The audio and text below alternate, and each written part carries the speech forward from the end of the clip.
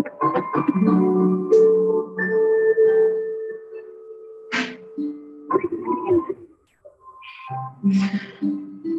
evening, Professor Maria and partners.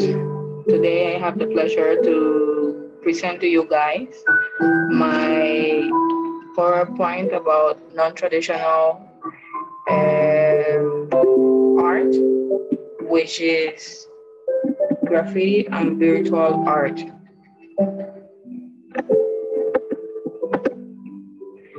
As you can see here, we have the introduction.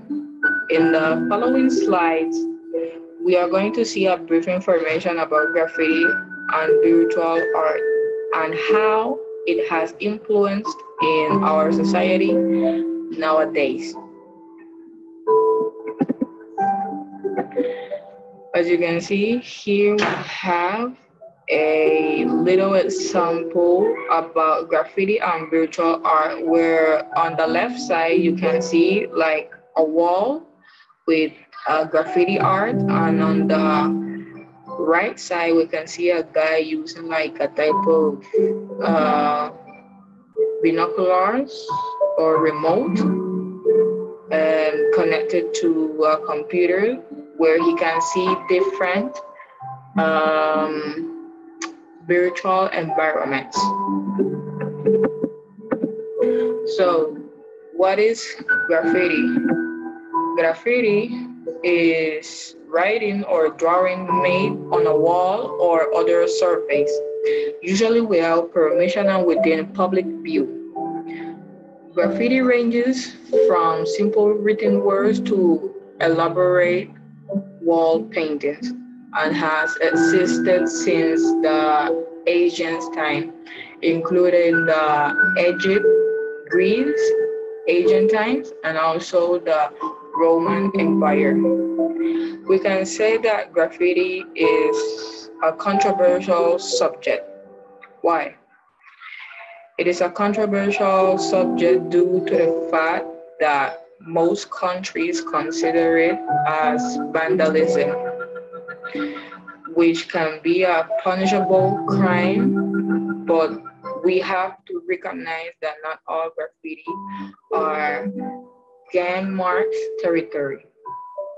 The term graffiti comes from the Italian word graffiato, which in English means scratched.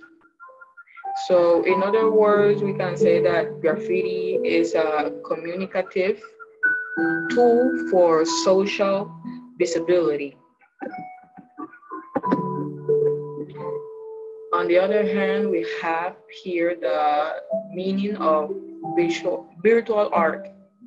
What is virtual art? Virtual art is a term for the virtualization of art made with the technical media developed at the end of the 1980s or a bit before in some cases. Virtual art can be considered a post-convert art form based on the bringing of art and technology together, which is very useful nowadays. You see many of those works most of the times in, let's say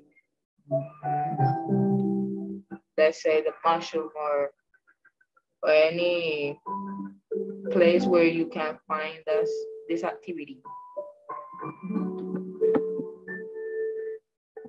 Oh, sorry.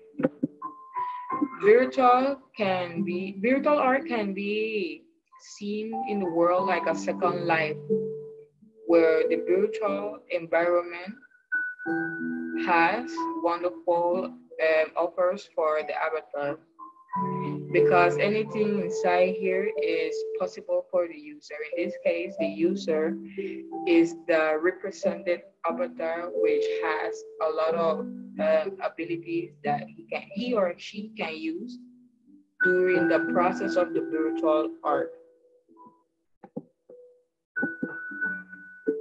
Its influence in our society. So here we have that graffiti, even though a lot of people consider it as a vandalism, it has been said that graffiti in our society, culture, or country in general has created a great impact.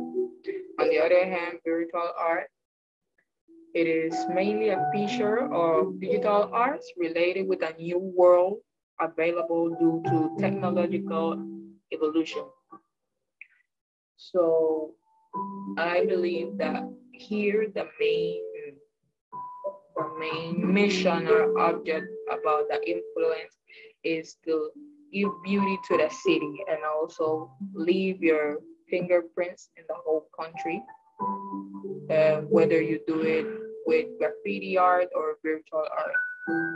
Also, their other mission can be give life and color to the streets of Panama or any other country.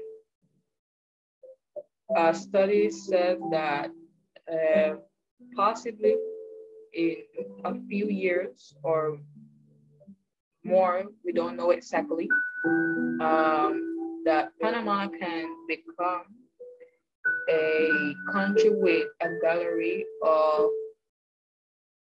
of street art due to the fact that in many areas in Panama you can find graffiti all over.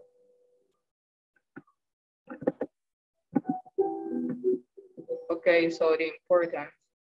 Graffiti and street art embody cultural significance through its individualistic nature, though its ability to beautify and enhance public spaces.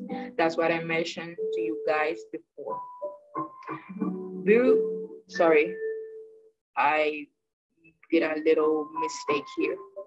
Virtual art is a fundamental component of the human experience, reflecting the world and the time in which we live. In my opinion, I believe that whether you create art through graffiti or virtual art, it leads people to express their feelings, their imagination, ideas, emotions, excitement, planted on a wall or a machine that can allow you and many others to see the same perspective that you see. Uh, it also leads people to focus and entertain on what they are doing or seeing. By this, by this way, we can say that people can capture the simple things and also they can acquire this valuable information, which is science and technology keep advancing every single day and even better to offer us wonderful things. Now we have the advantages of both. Here we can see that graffiti brings art to the public. It brightens up the area. It is part of education. It also raises area profile, and it is valuable form of self-expression, which is something I mentioned as well in the previous slide. In the virtual art, it is very popular worldwide. It's also popular in video games and it promotes entertainment. The disadvantages, graffiti, some graffiti are very offensive. Some people believe that it is very offensive, very racist, but like I said before, not all, sorry, the word is racist. But like I mentioned before, not all graffiti are gang-meant territory. It is just culture and to give life to the streets of any other country, including Panama. It also can cause damage to decorative or delicate surfaces.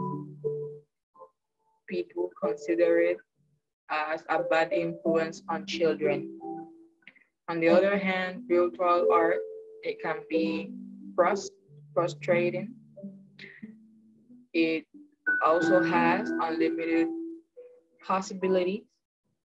There's no original copy. and also it relies on a completely different skill than traditional art does. Conclusion. To conclude, I can say that people has different perspective when it comes to art, whether it is graffiti or virtual arts.